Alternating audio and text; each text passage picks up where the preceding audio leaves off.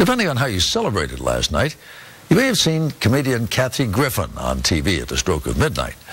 But even if you didn't, Mo Rocca this morning will bring you her story. Let me just say, I'm going to be so politically incorrect, you might get sued just for being in the audience.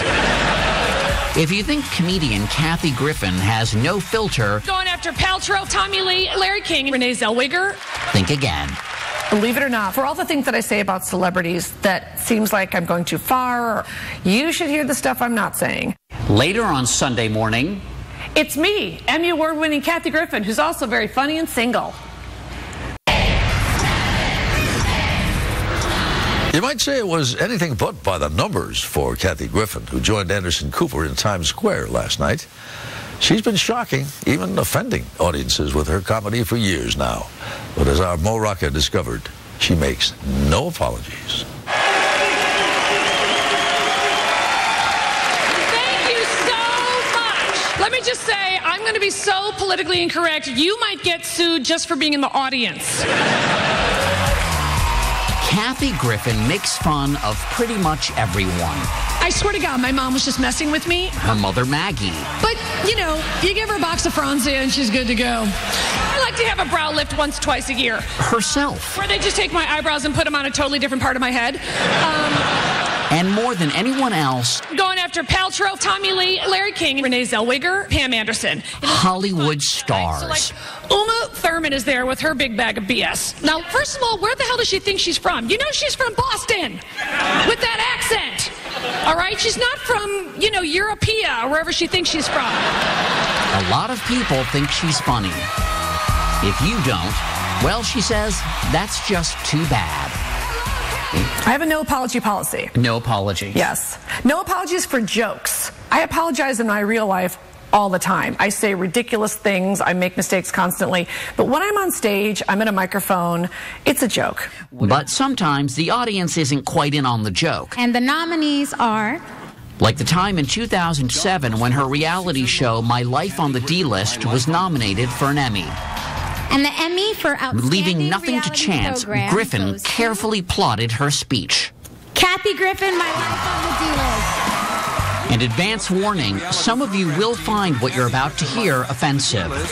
I wanted a speech that would be water cooler worthy, meaning I thought, if I don't get up there and say something outrageous, no one's going to ever know I won an Emmy. Now, look, a lot of people come up here and they thank Jesus for this award. I want you to know that no one had less to do with this award than Jesus. People certainly knew she'd won that Emmy. So all I can say is, suck it, Jesus, this award is my God now! The speech angered religious groups across the country, from the Catholic League to a Christian theater group in Pigeon Forge, Tennessee, which ran a full-page ad in USA Today denouncing Griffin.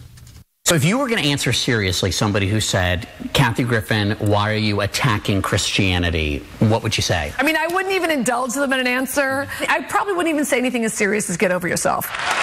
That sort of scorched earth approach to comedy has endeared her to fans. Isn't Scientology one of those things where you really like someone and then once you hear they're a Scientologist, you're like, I'm out? You know? But in Hollywood, she still gets surprisingly little respect. I'll be honest, there's a part of me that does think I'm held to a different standard than my contemporaries and peers, and it's a little frustrating. A few years ago, Vanity Fair did a spread on women in comedy. Why the heck were you not in there? Can I tell you, that one hit me hard. And normally, I try not to let that stuff bug me, but I have to admit, when I saw that cover, you know, I had a couple tearful days. You know, when I'm not in the Maxim Sexiest Comedians article, that one, you know, doesn't really hurt. But the Vanity Fair one hurt because I'm such a fan of the magazine. Being a fan is what makes 51-year-old Kathy Griffin tick. She lays the blame squarely on her parents, John and Maggie, and her upbringing in Chicago, where the Griffins kept up on the latest celebrity gossip. Our dinner table conversations were often political, current events, but also just peppered with a lot of celebrity, and we put these celebrities on such a pedestal. And you worshipped celebrity. It wasn't like a love-hate thing. No, I only worshipped celebrity at that time. Keep in mind, I had never met a celebrity and never thought I would in a million years. But Griffin did dream of heading west and becoming a star. So after graduating from high school, she convinced her parents to move to Los Angeles for their retirement. By day, Griffin hustled as a temp. At night, she honed her comedy chops at LA's famed Groundlings Theater, all the while living at home. And her mom, Maggie, was just fine with that. She lived at home until she was 28. You know why I didn't want her on? I didn't want her posing like all the girls that posed nude on calendars. Yeah. Well, they had no money. So you didn't want Kathy having to go topless to make bread and butter? No, not at all. Honestly, we didn't want her doing any of that stuff. Ms. Melissa Klein, sir. LA Press, Urban Beat. In the 1990s, her stand-up comedy led to guest appearances on The Fresh Prince of Bel-Air. It's showbiz. Everybody stinks. Yeah, you've been sticking since the 80s. All right, I think we've covered my act. And Seinfeld. Then, beginning in 1996, a 4-year stint on the sitcom Hey, hands off the honker. Suddenly Susan. Listen, you, when someone really has a schnoz like that, it's the last thing they see when they go to sleep at night and the first thing they see when they wake up in the morning. So stock up on Fruit Loops, my little toucan. Class starts now. That job changed my life. Being able to give up my job as a temp and actually make a living doing comedy was staggering. But when it ended, what did you think was going to happen? When it ended, I crashed hard, and I thought that I was the breakout star from Suddenly Susan, and I was naturally going to segue into the Kathy Griffin show, and it would be like Seinfeld and Roseanne combined with my point of view. And what happened was I didn't work for a year, cried, watched Oprah, and slept till 1 in the afternoon while eating Haagen-Dazs in my sleep. More than a nobody, but not quite a star, Griffin went back to stand-up. Put your hands together for Kathy Griffin! And discovered that her real-life awkward phase would make for a good... Okay, here's the thing. Get out of my way! What else? Reality show. I am a D-list celebrity. I own it. I screwed my way to the middle. My Life on the D-List, which won 2 Emmys and was a staple on Bravo for 6 years, laid bare Griffin's life. I spent half my time trying to get my name out there. Warts and all. Kathy Griffin is the funniest. Griffin, it's Griffin! Her marriage. And if that wasn't bad enough, Her divorce. my marriage ended. And there went 6 years of my life. My dad was really special. And the death of her father, a beloved D-List regular. Don't take any crap from those people. I won't. Since My Life on the D-List ended last year, Griffin's main focus is once again stand-up. Do you guys remember when Bruce Jenner was Bruce Jenner? Now he doesn't even have eyebrows left, and he wears... And making sure she's never away from the camera for too long. If you think it's just about being famous, you're only half right. It's about being rich and famous. I'm very open. I'm not an artist.